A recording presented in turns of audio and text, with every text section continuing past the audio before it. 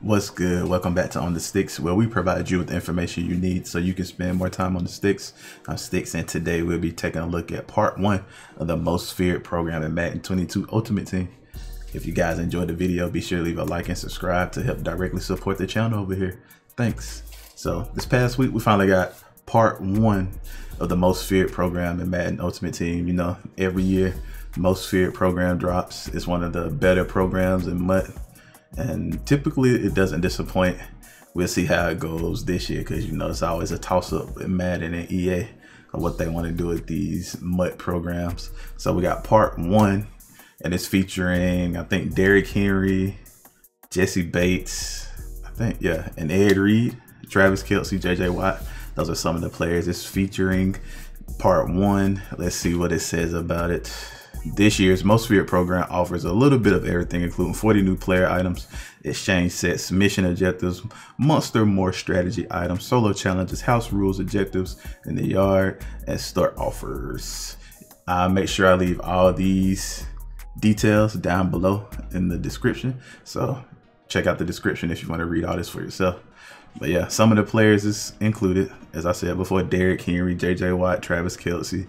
I'm really happy about that Ed Reed Champion card. I really want to get him, and I think it's interesting and funny that he has a right outside linebacker power up card, and I think you get him in your welcome pack as soon as you start the program.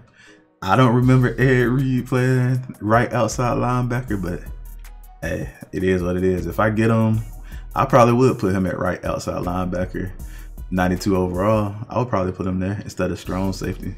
I think I got a pretty good strong safety already, but I would definitely put him there. Some other players I got in there: Xavier Rhodes, Corey Davis, Derek Carr. And of course, during the solos, you do get to play as some of these different players to give you an idea what they play like and which players you actually want to go after. In this video, you guys will see the highlights of the, what solos are these? The scary speed solos, I believe. You'll see the highlights from them. And I get to use Derek Carr a lot, as well as Corey Davis. Got to use both those guys a lot. And on defense, I know I used a lot of Stephon Tuitt. Got to use him a lot. So yeah, these solos do give you a good chance to see how these players play differently. So you got your mission objectives. Like I said, I have them down below in the description if you guys want to check those out. You get monster Morph strategy items. I think for the scary speed, the one that gives your players a boost of 10 plus speed stats, but it takes away 4 from their height. I don't think I'm gonna use that joint, but it could be interesting using it. I don't think I'm gonna use it, but yeah, with the scary speed solos, it's a total of 10 challenges, 30 stars possible. Completing it, you get a scary speed strategy item. Complete all 30 challenges in this most feared set, and you'll get access to the Ulti-verse of Terror, which is another set of solos. We'll be knocking out all these. There we go. We got our first most feared in this free prime pack, James O'Shaughnessy. We got him. But yeah, we will be covering all the most feared solos. Like I said, this video will be scary speed. The next one will be monstrous might. And here go our welcome pack for most feared. And then we have Towering Terror. And then after those 3, we will go over to the Ulti-verse of Terror solos and knock those out as well. Hopefully we have them all done before they release part 2 of most feared. I think I will, most likely. I'm not sure when does part 2 go up, but we will most likely have all of these knocked out by then.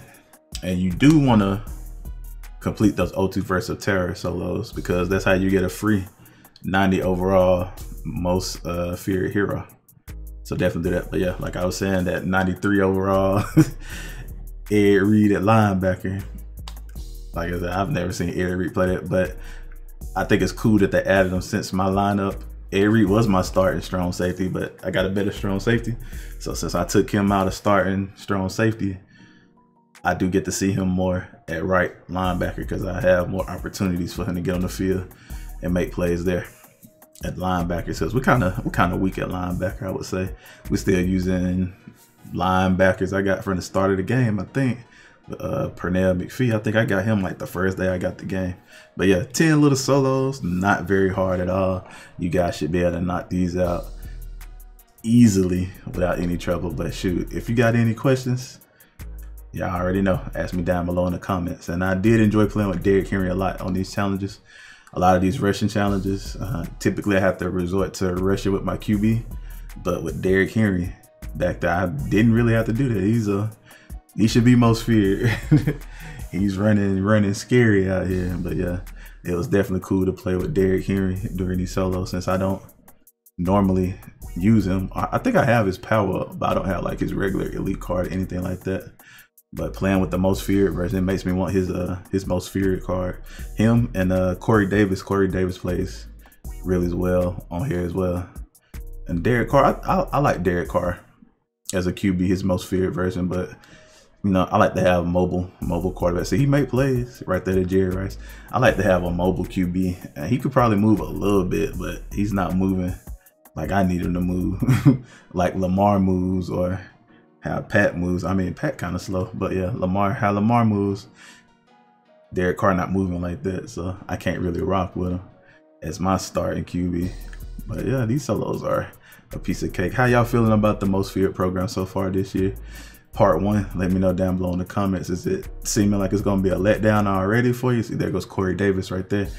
Does it seem like it's going to be a letdown for you already? Or are you happy with what they added first? You know, I would prefer if it went back to that. It used to be where they just drop everything at once. No more of this part 1, part 2, part 3 type stuff. I just need everything at one time and just let me go through it at my own pace. I understand they drop it like that so people can't go through it that fast and they have to come back to it. Look at Roy Williams right there making plays. See, that shouldn't have been a touchdown, but Roy Williams is so fast. He scored. But yeah, they drop it in parts. My bad. They drop it in parts like that, so you can't run through it, and that you got to take your time with it, because that's what people do. The new promo drop, and people run through it all in the afternoon, in the day, in the weekend. So I feel like promos typically, well, I ain't gonna say typically drop on Thursday, Friday, because I feel like some of them drop earlier in the week. Corey Davis with the touchdown right there. Shout out to him. They usually drop whenever they drop, and people just binge right through them.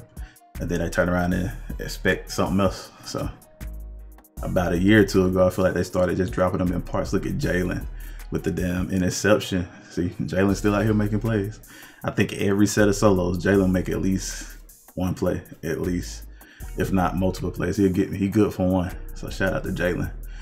That was one reason why I didn't really worry about getting Xavier Rhodes, the QB, not QB, the cornerback, even though we probably should, because Jalen is our best corner, and I think the rest of my corners are relatively lower in overall compared to Jalen. I think Jalen's an 88, and then my next one might be like a 85, 84, and with more and more receivers getting added with better overalls, like Kyle Pitts. Kyle Pitts is a great pickup too. His rookie premier card, great player on my squad.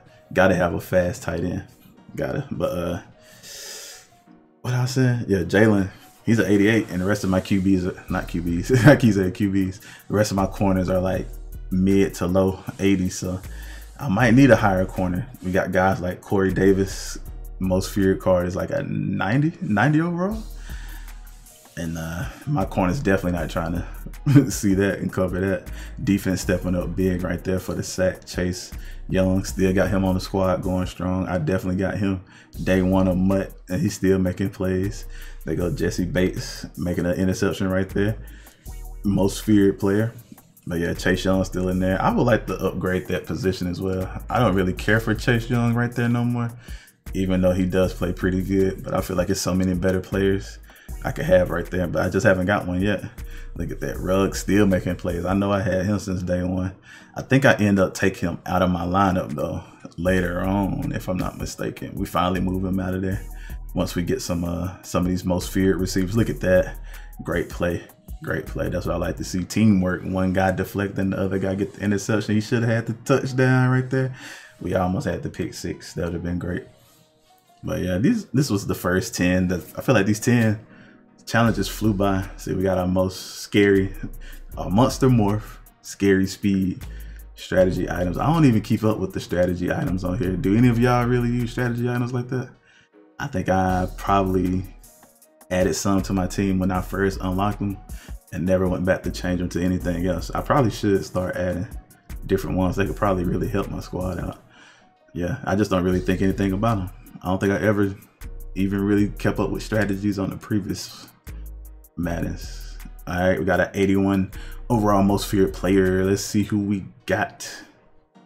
Who did we get? Who did we get right here? Jermaine Pratt. I'm gonna go ahead and let y'all know right now. I think I've gotten Jermaine Pratt 3 or 4 times already since the promo started. The day I started playing the promo, I got this guy like 3 or 4 times. So he must be like the easiest, most feared player to get. He has the highest drop rate out of anybody, definitely. And I'm tired of getting him, honestly. I haven't even used, bro. I think every time I got him, I added him to a set. But shout out to Jermaine Pratt though. And then I think we go ahead and go in here and buy our first most feared pack. Yep, let's go ahead and check this pack out and see what we get. Hopefully we get something good, some good most feared players. Hopefully, let's see. A gold to start off the pack. That's a good pick. Oh, there we go. Most feared. Who we get? Cam Robinson. It's an offensive lineman, but hey, it's a most feared player. And I do think we go ahead and just add him to a set because I think we're already good at the lineman position right there. That pack's okay, nothing special. You know, like I said, we take Cam Robinson, we add him to a set. But yeah, that was the Scary Speed Most Feared Solos of part 1 of the Most Feared program. Like I said, we're gonna knock out all the solos for Most Feared and drop some content for you guys on it. And we still got the Gridiron Forge videos coming too. Hope you guys enjoyed the video. If you did, be sure to leave a like and subscribe to help directly support the channel. And be sure to check back here daily for more content from us at On The Sticks. Thanks.